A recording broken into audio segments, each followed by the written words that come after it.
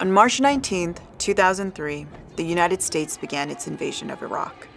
The war lasted officially more than 8 years. My fellow citizens, at this hour, American and coalition forces are in the early stages of military operations to disarm Iraq, to free its people, and to defend the world from grave danger. And you can know that our forces will be coming home as soon as their work is done. It's been 20 years since the invasion. It was a war of many consequences.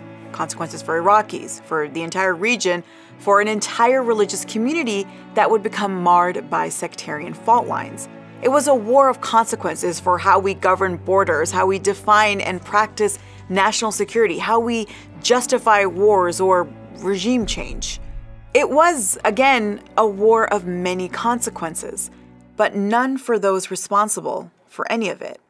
20 years ago, the United States couldn't have just invaded Iraq. It needed to build a case, a justification. It had to sell the war, and it did. In our headlines, on our broadcast news networks. Military recruiting stations are seeing people walking in and saying, "Sign me up." We don't have a choice. He is going to conduct more terrorist operations whether we strike or not. Know that this war is necessary. It is just. And no one, none of its cheerleaders who held political office, who wrote news stories regurgitating government propaganda, apologized. No one was held accountable. And so what do the moral and journalistic failures of U.S. news media in manufacturing the case for the Iraq invasion tell us about power and the press in this country? What do they tell us about what's changed and what hasn't in 2 decades of reporting on national security and foreign policy? Welcome to Season 2 of Backspace, where we tell you how the story is told in the headlines and then we think about how we can tell it a little differently.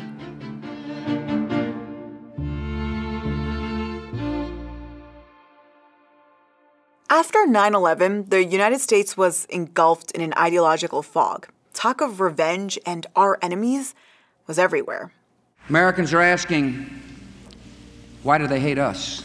I've always been a bleeding heart liberal, but right now I certainly feel a lot of anger, and there's a side of me that wants to see our government just go and whoever's an enemy, just hit him now and ask questions later. The invasion of Afghanistan that happened just months after the attacks was quick and didn't require a lot of convincing of the public. 93% of Americans supported taking military action against whoever was responsible. 86% supported going to war. It didn't matter that Afghanistan wasn't responsible for 9/11. The ruling Taliban's sheltering of Osama bin Laden, the head of al-Qaeda, was more than enough. And at the time, very few thought it would become a protracted war, occupation, and quagmire. But invading Iraq needed a little more convincing. Not only Americans, but an extremely skeptical international community. Skeptical allies had to be convinced. And it worked, at least domestically. When the United States invaded on March 19, 2003, 72% of Americans supported the war. A staggering number for a war that, by all accounts at the time, shouldn't have received that level of popular support. It was going to be expensive, long. There was going to be a lot of life lost, both among the Americans and the Iraqis. But Americans overwhelmingly wanted the war. So, how did that happen? It couldn't just be because of post-9/11 hyper-nationalism, could it? Well, for a war against Iraq to be popular, it had to be sold as a just and necessary war. Iraq and Saddam Hussein had to be seen as a clear and present danger. Despite the long-standing hostile relationship between the two countries, the Bush administration knew that this would require some maneuvering. So much so that in November 2001, then Secretary of Defense Donald Rumsfeld was already meeting with military brass to figure out justifications for regime change in Iraq, considering linking Iraq to 9/11 or creating disputes over weapons of mass destruction inspections. There are also unknown unknowns. The Bush administration, before the dust of the towers had even settled, began building a framework to justify what would lead to 2 decades of war, surveillance, torture, and destabilization of entire regions, the so-called global war on terror. We must find terror where it exists and pull it out by the roots. and bring it to justice. The greater danger is that Saddam Hussein, left to his own devices, will perfect his means of delivery of weapons of mass destruction. The United States has entered a struggle of years, a new kind of war against a new kind of enemy. Iraq had to be brought into that fold, into that fight for civilizational survival against terror. And it was in a January 2002 speech when President George W. Bush introduced Iraq, Iran, and North Korea as part of the so-called axis of evil. States like these and their terrorist allies constitute an axis of evil, arming to threaten the peace of the world. By seeking weapons of mass destruction, these regimes pose a grave and growing danger. And while that wasn't the first instance of when the Bush administration had started constructing a narrative connecting Iraq to 9/11, to WMDs, and to al-Qaeda, it was the moment that explicitly put the target on Iraq for regime change. It's from then on that we see a sustained campaign to mention Iraq, 9/11, terrorism, and WMDs in order to rally public opinion, despite there being zero evidence connecting Iraq and 9/11 or Iraq and al-Qaeda, or zero conclusive evidence that Iraq still had or was developing WMDs. Simply stated, there is no doubt that Saddam Hussein now has weapons of mass destruction. But the lack of evidence didn't stop the Bush administration from making those links. We know they have weapons of mass destruction. We know they have active programs.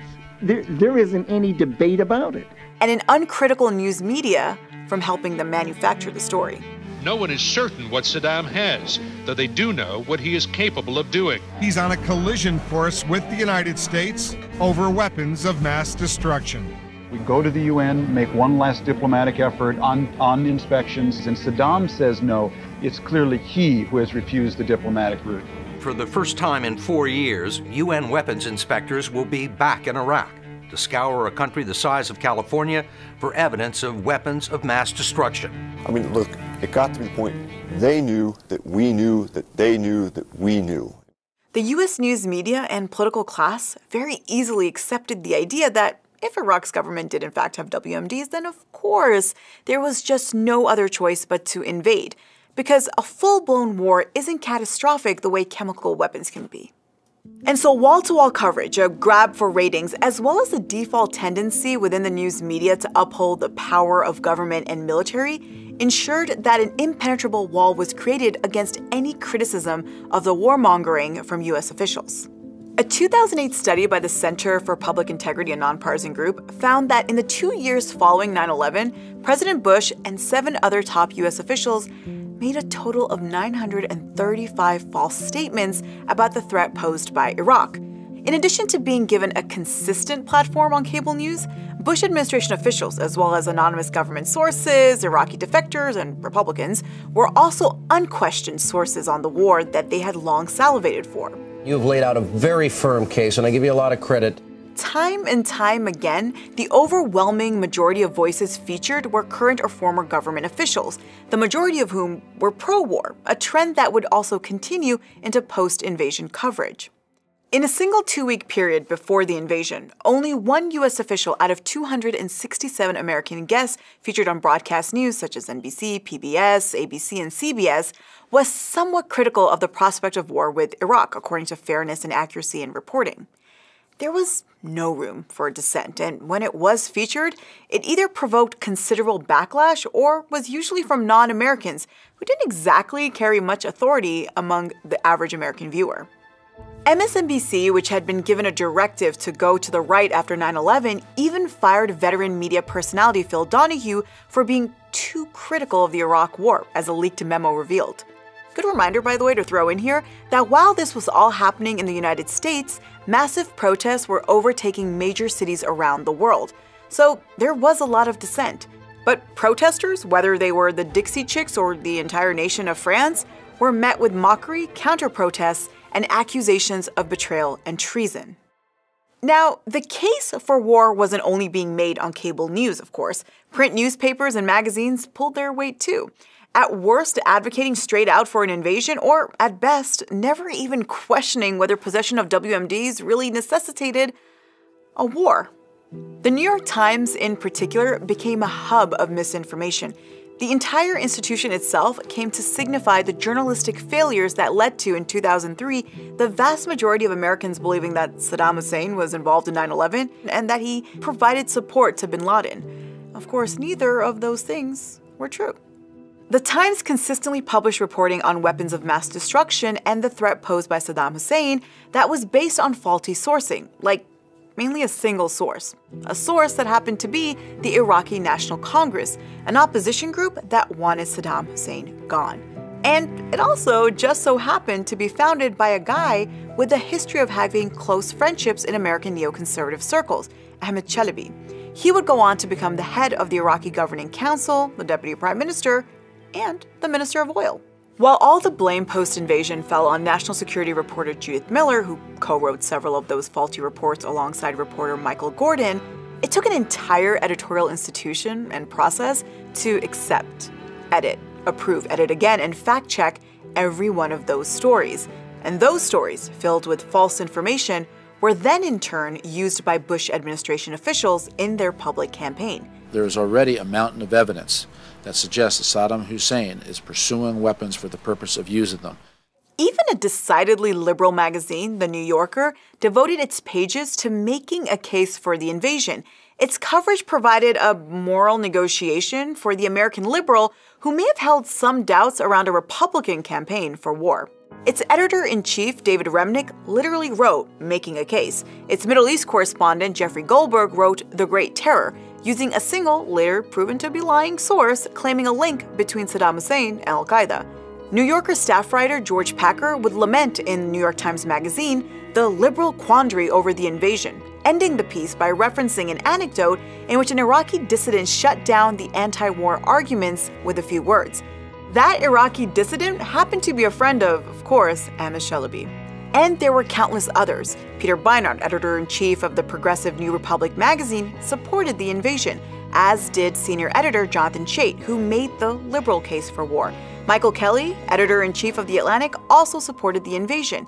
He would later become the first American journalist killed in the Iraq War. Thomas Friedman of the New York Times not only supported the war, but even for years argued that it just had to happen. Well, suck on this. Okay, that, Charlie, was what this war was about. We could have hit Saudi Arabia, could have hit Pakistan. We hit Iraq because we could. Fareed Zakaria, heralded as a sharp political commentator and public intellectual, penned such classics as Why They Hate Us and Why the War Was Right. He argued that Iraq wasn't just a threat, but an opportunity to instill democracy among the Arabs. And so there was a journalistic consensus in this country around the invasion. Facts be damned. So what happened to all these architects and cheerleaders, every single one of whom was proven wrong very, very quickly after the devastating invasion of Iraq? And what does the coverage before the invasion of Iraq tell us about the depth of persuasion when political power and the power of the press lock hands? Now, we know that not a single member of the Bush administration, from President George W. Bush himself to the legal architect of torture John Yoo, saw a day of accountability. President Bush gives candy to Michelle Obama and paints his days away. John Yoo teaches at Berkeley Law. Condoleezza Rice is at Stanford. David Frum, the speechwriter who wrote The Axis of Evil Speech, is a columnist for The Atlantic. Dick Cheney was applauded for his 2022 rebuke of Trump after supporting his presidency in 2016. And Colin Powell and Donald Rumsfeld are dead. Except for Judith Miller, almost every other media cheerleader went on to have an illustrious career. David Remnick is still the editor-in-chief of The New Yorker. Jeffrey Goldberg went on to become the editor-in-chief of The Atlantic, where George Packer is also a staff writer.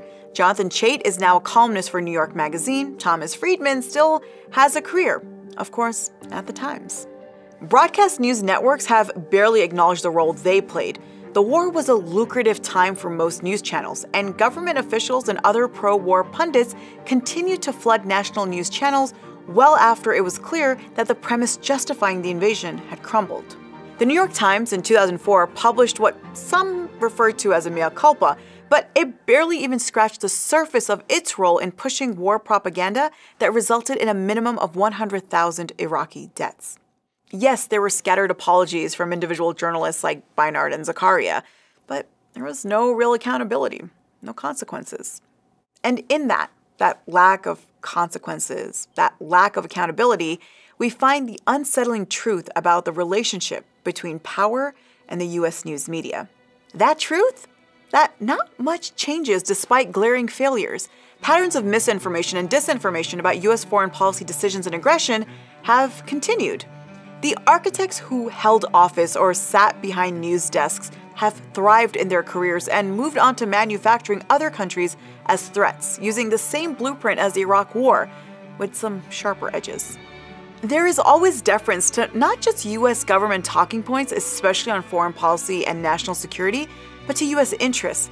And while that's inevitable, it's gonna happen, it's a media landscape that's made up of Americans, of course, the veneer of objectivity needs to fall. The coverage leading up to the invasion of Iraq shouldn't be forgotten. It is the foundation of understanding how an entire population and an entire news media came to support something so brutal, destructive, and illegal. There are a lot of consequences in not acknowledging and holding to account what went so fundamentally wrong by design 20 years ago. But the most devastating injustice done is to the people of Iraq, the victims of that war, dead and alive, who lost everything for a war our leaders and our news media lied about. Thanks so much for joining Season 2 of Backspace.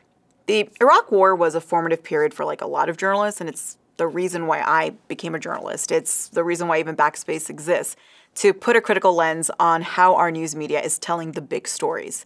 So, what do you guys think? Who was probably the most responsible for spreading misinformation in the lead up to and during the Iraq War? Let us know in the comments, and don't forget to like, share, and subscribe, and we'll see you soon.